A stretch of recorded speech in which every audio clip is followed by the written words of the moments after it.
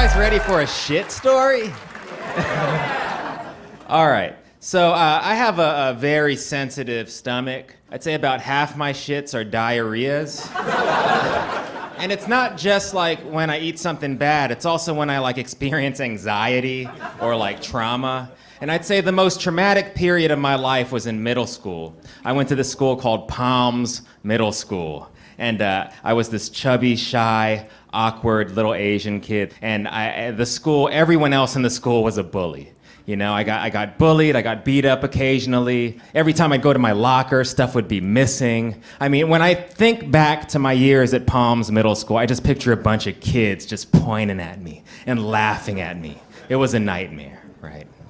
But eventually, I graduated, and I ended up going to high school, and I just felt a lot better. I grew up, I felt more confident, I made friends. And one day, in high school, one of my friends came up to me and was like, hey, do you want to catch a talent show that my little sister's in? It's at Palms. And I could feel my body, like, tensing up. But then I felt better, and I was like, oh, you know what? Yeah, you know, I'm grown now. That's past me. I'm confident now. You know what? Yeah, I'll be there. I'll see you there. So that Saturday comes, riding my bike to my old middle school. I lock up my bike, and the moment I set foot on the campus, I could feel my stomach start to turn. But I pay it no mind. I go into the auditorium, right? The auditorium is packed. There's just parents, kids running around, faculty, it's just packed. I see my friends sitting in the front row, and they save me a seat. I join them, and the talent show begins. And as soon as I sit down, I feel like I need to use the restroom. My stomach is like about to explode, right? But I just got there, so I decide to fight it through. About a half hour into the show, I am literally like in the fetal position. I'm like shaking, and sweat is pouring down my face. I'm not even looking at the stage, and my stomach is killing me. I really have to use the restroom, and I think, you know what, I gotta relieve this pressure. I'm gonna try to release some gas. I'm just gonna try to finesse some gas discreetly out of me. So I kind of position myself to do it discreetly, you know. And this hot squirt shoots out of my butt, and I'm like, oh no. And I feel this cold circle forming in the back of my pants.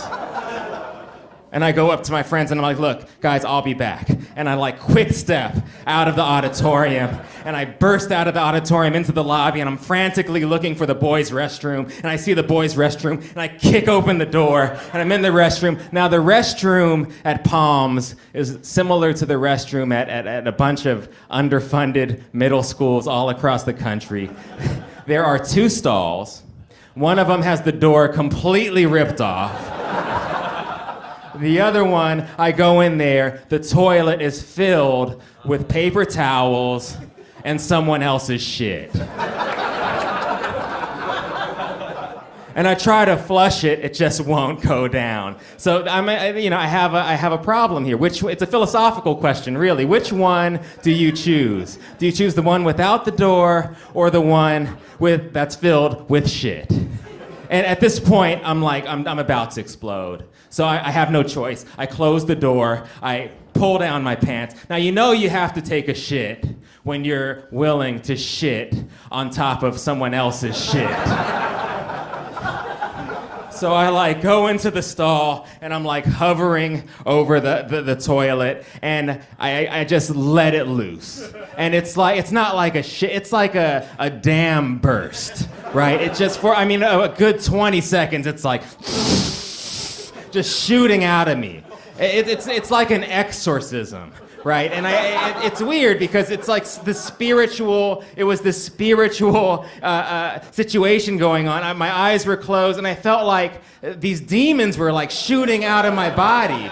Like all of those experiences from middle school, the kids beating me up, and the kids, stealing my stuff from my locker, and all the kids pointing at me and laughing at me. It was just shooting out of me. It was the most cathartic shit I had ever taken in my life.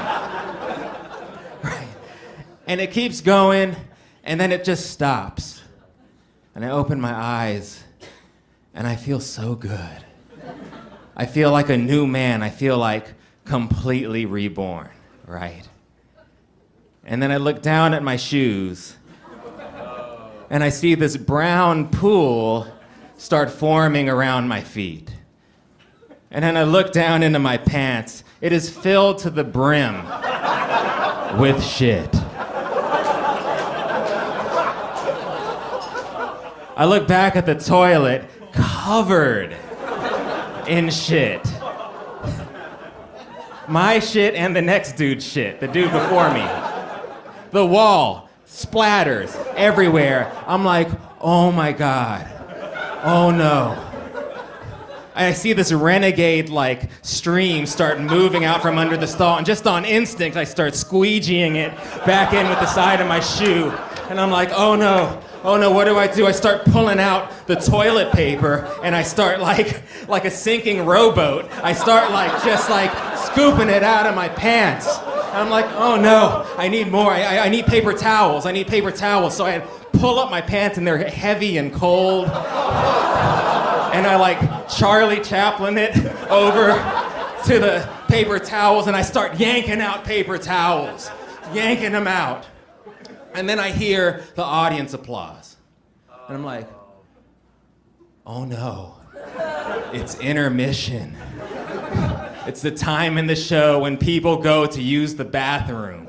And I look out into the bathroom. There's shit footprints all over the floor. Streaks of shit going underneath into the stall. I look at the sink, just shit droppings everywhere. The paper towel dispenser just dripping with feces. It's a crime scene. And I hear the audience walking into the lobby, and I'm like, oh, at this point I'm an animal. I'm just acting purely on instinct, and I run into the stall, and I just close it, and I just stand there.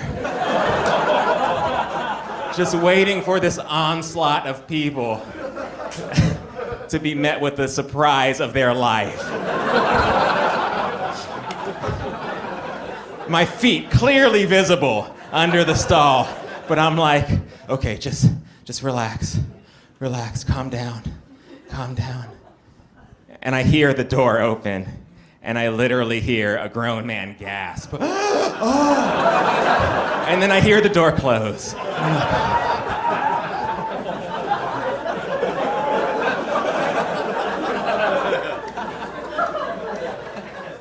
And I hear the door open again, a teenage boy literally screaming. Ah!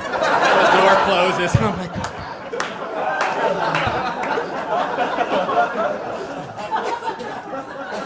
the door opens again. I hear a father and son walk in a few steps, and I hear the son say, Daddy, what happened in here? And the father, I hear him go, let's go, come on, go. And then the door closes. This happens over and over and over and over again, and I just want to die. At one point, I hear the door open, and I hear a bunch of boys busting out laughing. And I hear the voice of another boy say, I told you, you thought I was lying, I told you. At this point, I had become a part of the talent show. My talent? Shitting everywhere.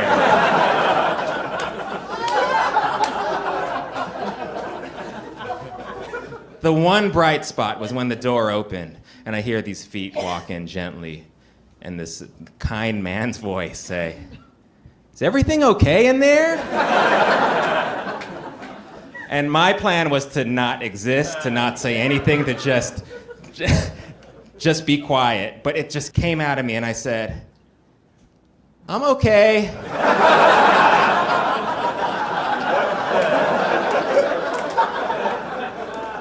And then the door closed. Now, eventually it got to the point where the door stopped opening, and I didn't hear the audience in the lobby, and I was like, oh, okay, they must be back in the show. You know, the second half must have begun. Now's my time to get the hell out of here. So I opened the stall. open the bathroom door. I run out through the lobby, out of the auditorium, and I see my bike, and I beeline to my bike with my head down. I'm not looking up. I'm just going straight to my bike. And from the corner of my eye, I see a group of kids pointing at me and laughing at me. And they're like, that's him. That's him. That's the shit guy. That's him. And I realize I cannot run from the trauma of my middle school years. It is always gonna be with me. And I get to my bike, I unlock the bike, I jump on it, and I pedal home as fast as I could, and I never went back to that middle school again. That's it, thanks.